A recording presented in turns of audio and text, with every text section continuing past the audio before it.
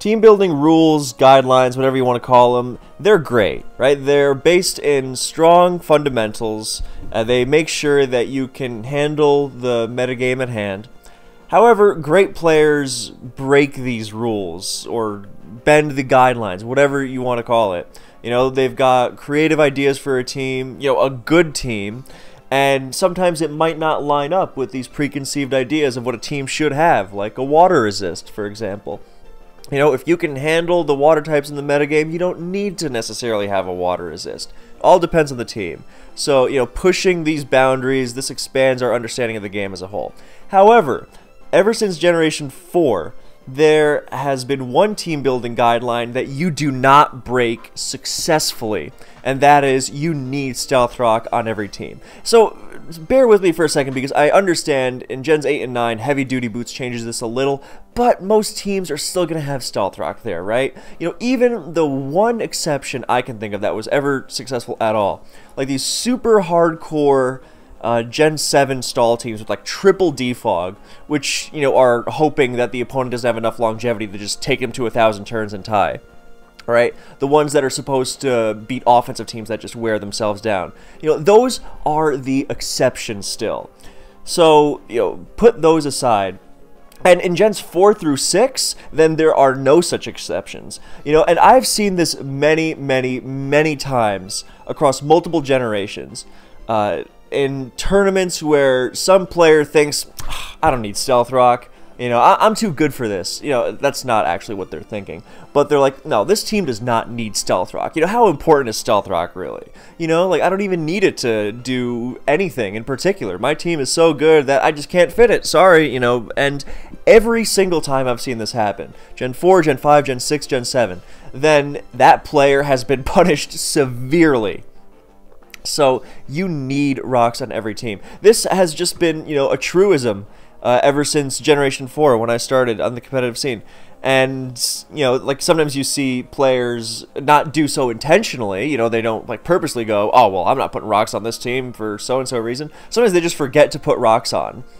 And, you know, then they like get into a battle like, oh, man, I don't have rocks. I personally cannot relate, but you know, that's not a brag. It kind of is, but it's not a brag so much as I had that, you know, mindset so instilled into me right from my beginnings that, you know, it's one of the first things I look for. Whereas if someone comes from like Gen 2 or 3, you know, when there's not, you know, this hazard that you need to have on every team, then I understand it more. Or, you know, if you come from a newer generation with boots, for example. Anyway, point is, you need rocks. Like, I will not spend this video convincing you of why rocks are so good, because that I have this covered in a lot of different videos. You know, you take the little chip damage for rocks for granted, but let me tell you, 12.5% on neutral targets, that is not insignificant. You think, oh, it's 12.5, big deal. You know, that's the same kind of mindset that leads people to thinking, you know, why would you use like Leech Seed and Toxic when you could just kill things immediately, and then they get their entire team stalled out with ease. So, yeah, Stealth Rock is a big deal. That 12.5 is really nothing to sneeze at. So, what I am gonna do rather is I am going to impress upon you the importance of having rocks on every team, and by that same logic we get to the question in the title, which is like, alright, so Stealth Rock is the GSC Snorlax of Gens 4 and later, right? Like, you need to have it on your team, or you are just objectively using a worse team. There is nothing you can use, there's nothing you can replace Stealth Rock with on any type of team that is just going to make your team better than if you had rocks. So, with this in mind, because we all agree, if a GSC Snorlax type Pokemon existed today, it would be gone in 2 seconds. And I'm not talking Ubers, because I know like Gen 8 Ubers had this like weird thing where like Yveltal and Calyrex Shadow were on like 100% of teams or something. I don't know the details of that, but like I recognize Ubers as something else. I also know that a lot of players weren't happy about that dynamic, but anyway, point being, if you have that kind of element in a game that mandates 100% usage, because otherwise to not use it is just inferior. You know, in a more modern generation, OU generation, or OU and below, then like you gotta get rid of that. That's super unhealthy for the game, right? So why has that never been done for Stealth Rock? And honestly, it is one of Pokemon's great mysteries. It's not for a lack of trying from the community, for sure. Because as far back as 2008, you know, like, I think, when was that thread posted? So, June, yeah, this is pre-Platinum even. Scizor didn't even have Bullet Punch when people were already complaining about Stealth Rock, because it was pretty quick. Like, it wasn't like Gen 4 came out and like day 1 or 2 people were like, oh, this new Stealth Rock move, you gotta put it on every team. It wasn't like that, but it also didn't take too long either before, you know, people were doing unthinkable things relative to previous generation, like leading off with a Pokemon just to get up rocks and die. Like that does not work in earlier generations. And I mean, again, please don't get super technical with me. The whole idea of there being suicide leads in Gens 2 and 3 is based off of Stealth Rock having that effect in Gens 4 and on. And you'll also notice whenever someone tries it in Gens 2 and 3, the power level, both of the hazard and the Pokemon that are trying to abuse the hazard, you know, spikes. You know, stack your 1 layer of spikes in GSC. It's never nearly as effective as that kind of approach in Gens 4 and later. So, yeah, this has been complained about for a long time. You know, ever since people were sacrificing their lead just to get the rocks up and deny their opponent from doing so. And then people realized, yeah, you gotta have this on every team. And so it was complained about. And, it never managed to quite take off. Even though this was not just, you know, like scrubs at the bottom of the ladder, or, you know, whatever other kind of player that, you know, would come in and say, oh, why is Garchomp banned? Because, you know, I want to use it. Or, you know, free Ho-Oh, it's weak to Stealth Rock. Oh, well, Stealth Rock. That kind of stuff. No, it was, you know, complained about by, like, top players. You know, players who really knew the game. And it just never managed to take off. And the gist, and we will be glancing at the threads briefly. I won't be going through them because there's a lot of them. And it's not like it was just brought up once, pre-Platinum, and then everyone was like, oh, I guess Stealth Rock's not a problem then. Fine. So, yeah, basically, players complained about it, but it never took off. The gist being that it is such a monumental change to imagine the game without Stealth Rock, number one, that it just feels like it's going to take too much time to adjust afterwards. You know, it's just going to be too different once you get rid of rocks. And so you can really only do it very early in a generation. And, you know, that doesn't necessarily work out because there's going to be so much tiering chaos with all the crazy threats running around. You know, things of that nature. So it's just very difficult to ever make that kind of thing happen. I'm not sure how much I buy that kind of argument, considering, like, at least now, considering how much we know generations change even after they are no longer current. But, you know, putting that aside, the second thing is that, you know, there's always going to be broken stuff, you know, running around no matter what. So rocks are just another element of that. But, you know, at the time of rocks being brought up initially as, you know, very broken, then moves in general didn't get banned. You know, like, even Baton Pass took forever to really take action against, and now it's universally regarded as, you know, one of the most ridiculously horrible moves to ever exist in the game. But, you know, at the time it was like, BP, what are you complaining about? Come on, get out of here. But, you know, at the time, you know, you just didn't ban moves. But again, even over time, as we started to realize, you know, moves like Baton Pass or Scald, that video's still coming, they might actually be broken. We might need to actually do something about it. You know, Stealth Rock was mentioned again, but still never quite enough.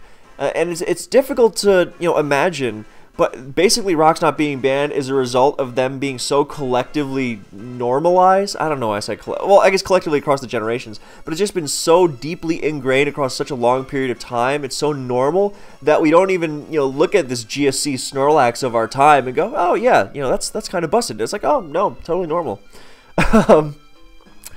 And it's, again, the power of Stealth Rock is unmatched. You hit everything that's not Magic Guard or Boots in newer generations. One turn of use. You have potential huge upsides of hitting things super effectively. Even things that resist it don't love taking it, whether it's having lefties neutralized or, and then, of course, people raise alarm bells. Like, oh my god, Focus Sash would be broken if you didn't have Stealth Rock in the game. Like, yeah, okay. I'm sure, I don't think that's the case for so many reasons. I almost don't even know where to start. But like a defensive Pokemon does not care if an offensive Pokemon has a Focus Sash intact most of the time. Obviously there are exceptions, of course, but there's also other forms of passive damage like spikes and sand. Yeah, and in general, it actually was tested once, not officially. But this argument has been raised so many times over so many generations that at a certain point in Gen 5, near the end, when Keldeo hadn't been banned, another massive failure of tiering, then we were like, well, we didn't know what to do. We don't know what to do, so let's just throw out a ladder without Stealth Rock. And guess what? Focus Sash was not broken at all. And in fact, I remember many players talking about how balanced that metagame was. Obviously, you have to take that with a grain of salt because any new metagame is going to seem fun and fresh and balanced. Most of the time anyway. At least at first, before broken elements start popping up. But broken elements pop up even without rocks. And obviously there's that argument of, oh, what about all the insane flying types or rock weak Pokemon that would just go crazy without it? Well, those Pokemon tend to be broken anyway. Like, Salamence got banned in Gen 4 still. Number one, there are going to be, lots of super crazy Pokemon that are Busted with or without rocks. And even more so, you say, oh, well, things like Gyarados, Zapdos become, unkillable without Stealth Rock.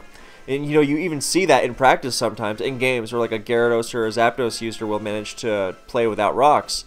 And, whether they spin or they, pressure enough or whatever. Or they just, in Zapdos' case, like, you roost off your initial Stealth Rocket and then you become unkillable. That happens quite a bit in Gen 4. But the point being that, yes, you do have things, like, especially once Volcarona enters the picture, right? So, well, some people think the Volcarona is broken even with its Stealth Rock weakness. But, the idea is that, yes, as crazy as Stealth Rock is in keeping certain Pokemon in check, it also limits options you might otherwise have in order to keep these potentially broken Pokemon in check. Like Moltres, for example, would be a wonderful Pokemon in Generation 4 if it were not for Stealth Rock. Its defensive profile is absolutely excellent. You could pull all sorts of Stealth Rock weak stuff. Like Zapdos would be a fantastic defensive Pokemon in Gen 5, for example, if it wasn't plagued by Stealth Rock. So, first of all, you don't check broken with broken. That's just generally a good tiering philosophy. Like, if something is broken, you don't keep it around because, well, it keeps other broken things in check. Then you would ban those things. And this is just kind of a classic ban aversion kind of way of thinking, which is like, oh, well, we can't ban such and such broken Pokemon because it's usually a Pokemon, because then we'd have to ban, other Pokemon afterwards. And that doesn't, tend to fly. Well, it flies more than it should because tiering discussions are wild. But yeah, that should apply to Stealth Rock as well. And also, that whole thing, like, yes, some Pokemon might be broken without Stealth Rock, but Stealth Rock also tends to make some things broken. Or, exacerbate their brokenness by a large amount. When you remove Stealth Rock, then you increase the Pokemon that can be used to check potentially broken stuff. So, the initial... I'll leave the link to all these threads in the pinned comment. But, I mean, look at that. June 2008. This wasn't just pre-Platinum. This was months before Platinum came out in Japan. You know, which I think that was like October or something. This is while Garchomp is still running around in OU. Garchomp and Deoxys Speed, actually. So, yeah, it's, you know, there. Look at the enough issues to debate, but there's also, yeah, it's well, I'm not gonna read this thread for you because it's a very long thread, and I think these things are fascinating. I will just skim through. So to wrap up this video, we're gonna skim through the existence of all these threads and see, and then I'll mention something else in particular that because not all anti-Stealth Rock discussions happen on forums, but the fact is that they have been documented on the forums so many times. So this is the first one I could find, June 2008. And then November 2008, oh, a couple months later. So this is just after Platinum was banned. Or Platinum was banned. After Deoxys Speed was banned, after Platinum came out. So then this one I remember, because this is right after Black and White came out. So this is Locopoke, who is an excellent player, bringing the issue up. And, other top players are weighing in, and they make a lot of interesting arguments. But the impact of Stealth Rock on every aspect of Pokemon since Gen 4 is undeniable. Every tier. So, this was a good timing on Locopoke's part, because this was like a month after Black and White came out. So it's like, look, if you want to get rocks up, or get rocks tested at all, because rocks have never even been tested, not seriously. That ladder at the end of Gen 5, that's not a real test, because it was never actually considered for any sort of action. So you got to do it early on. You got to decide, do you want, the broken element, which we know is broken by now. Do you want it running around and, shaping things? Or do you want to test the game without it? Because there's going to be Pokemon banned with or without rocks, right? There's going to be crazy stuff running around. So it's just pretty much, do you want a, this insane game element running around, shaping things, and arguably causing more harm than good with how, GSE Snorlax tier it is. So this is October, end of October 2010, and then another one. This is April 28th, 2013. So well into Black and White 2. This is like over half a year before XY comes out, to my recollection, or around half a year. So it's just discussed here, and yeah, and then there was a debate just a couple days later, May 2013, and people saying, "Oh, rocks are rocks broken?" And then here's in September 2014, so right around the time XY comes out, or right before, I don't remember exactly, but this is when people started playing on the Stealth Rock ladder, and I remember, yeah, people were saying, yeah, it's pretty good, it's not bad, Focus Sash was not actually broken. And then again, at the beginning of Sun and Moon, October 2016, then, actually I think it came out in November, but this is right before it came out. So it was timed, even earlier, to like, hey, before this generation comes out, let's talk about what we're going to do about rocks, because this thing has been broken since Gen 4, and we don't do anything about it. So if we are going to do anything about it, it has to be right away. And then these arguments get thrown around again, and it's the same arguments over and over. I will let you read these for yourselves if you are interested. But they're basically rehashes of the same arguments that have been made ever since Gen 4. It's like, oh, well, it's not that broken. Oh, it keeps the broken things in check, and all that other stuff. So, yeah, yeah, and there's also a lot of doubts I just noticed in one of those posts, that like, oh, are we sure that the metagame would be better? Which I think is silly. It's like, well, you never know guaranteed that there's never evidence like that something metagame is going to be better without the element that you want to get rid of. There's only very strong possibilities that you can reason out through your understanding of Pokemon as a game. And you can always undo it if it winds up being a disaster. And you can laugh, oh, we were so silly to ban Stealth Rock. But, it's that kind of argument gets thrown around in tiering a lot. It's like, oh, there's never any evidence that, that such and such game would be better, you know, without, if you wanted to ban Aegis. That happened around the time Aegislash was getting talked about in XY, I remember. You know, a lot of people in charge of tiering were like, okay, where's the evidence that XY would be better without Aegislash? It's like, well, you know, what do you mean by evidence? Do you mean, you know, like some sort of proof, like, you know, someone traveled to the future and said, look, the metagame is better? You know, it's like, no, Aegislash has a constrictive, an overly restrictive grasp on, you know, chokehold on the game, and we want to get rid of it because we think it would make the metagame better, and you can always undo it later. And it's the same exact thing with Stealth Rock. So these threads kind of tend to go in circles, but I think a lot of the arguments are really bad. So, you know, just not worth it, whatever.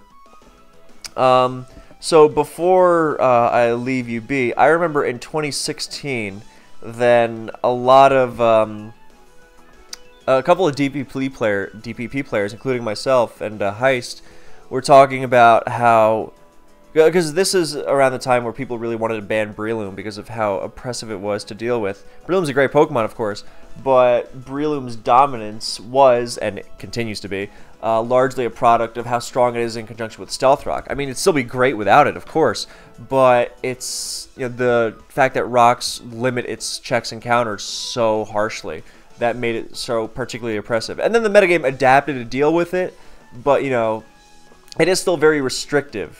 And, you know, being restrictive is not always a bad thing, but generally, Pokemon will be a restrictive game just by its very nature. Just by the nature of Pokemon being better than other Pokemon, then it's going to shape itself into some sort of restrictive format either way. You know, you help it along with, you know, shaping it with bans because you don't want too many things to be really viable, because then things are just chaos. But you also don't want to keep broken things around just because they are, you know, a balancing factor. Ideally, anyway. You know, tiering can be such a complicated thing. But yeah, and a lot of the complaints about DPP at the time were not just specific to DPP. It was just the fact that, like, even like Black and White are, for example, very famously affected by it, or Oris. You know, the whole thing centered around hazards. Like, hazards, yes, and get it. Hazard control just sucks and so badly. So really, the best ways to deal with hazards is to, you know, either win games in like 6 turns before they can do anything, you know, or do much of anything, or just make these teams that take the game super slowly and just ignore them entirely as much as you can. You know, just to take 2 examples. But those basic ideas, they both stem from the fact that switching is the backbone of competitive Pokemon, right? That's what really makes the game what it is. And Stealth Rock, far more than Spikes and Toxic Spikes and Sticky Web, like, yes, those can be restrictive as well, but it's really Stealth Rock. Stealth Rock is the one that's on every team. And the basic idea being that Stealth Rock punishes switches way too hard. You know, even if it's not, you know, ripping 25% away from Stealth Rock weak Pokemon. You know, even if it's not that, just that 12.5 earlier, a neutral Pokemon. You know, a lot of Pokemon are neutral to Rock. You know, and even that winds up being so significant that switching around becomes, you know, way too punishable, more than is believed to be reasonable. But yeah, it's too intrinsic to the game in a lot of people's view, and that's why it's never been seriously considered. So, yeah, that's pretty much it. So, thank you for watching / listening. I hope this was informative for you, and please do let me know if you think the game would be better without rocks. Because I know a lot of people, you know, whether they're more competitive or casual competitive or whatever, you know, I know a lot of people don't like the way rocks are implemented. And, you know, I wouldn't even agree with that. I don't necessarily mind there being a hazard that hits everything, but I think it's too hard. Like, even, I remember a lot of advanced players, like, there were a lot of players who were, like, advanced players who were like, just delete Stealth Rock. It's a horrible move to have around. But even others were like, you know, Stealth Rock wouldn't be so bad if you just toned down its power. You know, that, if you just made it less extreme. Like, again, I cannot stress enough how much 12.5 is. You know, like, out of 100? So that means you're starting at less than 90%, you know, the first time you switch it. That's huge. You know, like, dealing with Suicune at full health versus 87.5, that's a major difference. So, especially in a game like Pokemon, which is decided by such low percentages all the time. So, yeah, that's Pokemon. That's Pokemon. That's Stealth Rock for you. Thank you. I hope this was enjoyable, and let me know if you think Rock should be deleted or, you know, or changed type. I got some comments like, what if Stealth Rock was Ice type? And like, yeah, that would make things better. Yeah. So once again, I will see you in the next one.